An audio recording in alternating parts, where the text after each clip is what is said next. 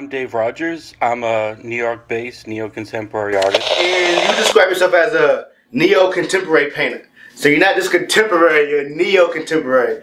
Can you explain a what is that? You know, I have a problem with the contemporary art world. I mean, it's not set by artists. It's set by galleries and curators and critics. Mm-hmm. You know, before contemporary art world, the art world was set by artists. We told people what we were going to do. We told people who we were. And now it seems like artists are trying to fit into a mold, you know, and I'm not down for that. I'm myself. I want to be what I want to be, you know. Okay, nice. I definitely respect that. So explain your medium real quick, and that's, a lot of your images, your subjects are is music. A lot of musicians. So the connection between music and art. Why do you choose those certain subjects, and explain your style and craft? Well, I'm an oil painter primarily. I also do some sculptures, but mostly oil painting. Okay. And a lot of my work actually is influenced greatly by music. You know, I had a lot of great masters throughout time who were influenced by music. I actually, when I was younger, I was interested in being a musician, but I'm not good. You know, so we all have that dream, but you know, it's not there. Okay. Okay. Next question. Recording artist Nasir Jones. He's the face of this company. It's a razor company called Bevel. A high-end brand of like clippers and men's care kind of thing. And they have this new like technology of like a razor coming out, and it's like a $200 like clipper, whatever. And he's like the face of it. Why you don't see a Shepard Fairey? You know, well, you kind of do now. Shepard Fairey, he's a little more commercial. But why you don't see say a Shepard Fairey like selling you know, a Toyota or whatever? You know what I'm saying? But you see like musicians, they're like the thing. You know, that's the hard thing about the art world. So like people, it's funny because there was a time when visual arts was actually above performance art and above musical art, and now it's like a reverse.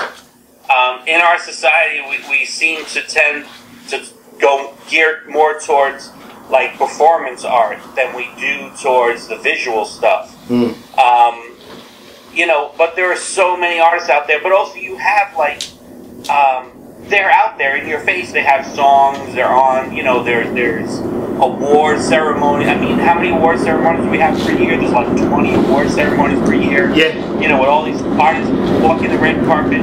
You know, where's the award ceremony for the visual artist walking down the red carpet with his painting going, here I am. I'm so and so. Here, there's none of that. That's you know? true. So they do have awards. There are artist awards, but they're kind of boring. Like artists win, you know, these kind of, you know, snobby awards or whatever, but it doesn't have the same cachet. You know what I'm saying? Behind doors, you know. Yeah. I win grants sometimes, you know, and like there's no public notice. They're not going, oh, we're gonna do a red carpet event, we're gonna have a dinner, you know. Yeah, a party. There's none of that. You're absolutely right. Yeah, visual arts are not as out there as performance art. You know, when I talk about performance art, I'm not talking about, I'm talking about actors, I'm talking about singers, you know. They're cutting records, and they're selling to millions and millions of people. You know, you cut a record today, you can download that to 3 million people tomorrow. Just like a painting. I don't have 3 million people buying my painting tomorrow. It's just not happening. You know? So they want someone who the public really knows and is out there. Makes sense. Sad. But, okay. Yeah, I think once again, everything comes down to what's trending. Because it's not necessarily just an artist as Nas, someone who's legendary, who you see and you're like, oh, you know, people want to do that. People want parts in that. You have, you know, those artists who are just like Vine famous, you know, who are also doing it. So I think it all just comes down to what's trending and what's popular, you know. I see styles of art where I see work that's absolutely amazing. It was this guy who used to live in my neighborhood who does paintings where they literally look like photos, that they were so great.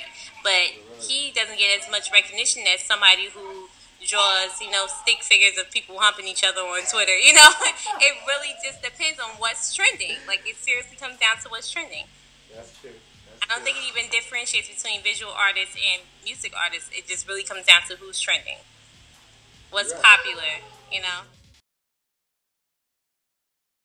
Hey guys, thanks for watching the show. Please hit that subscribe button. See you next time.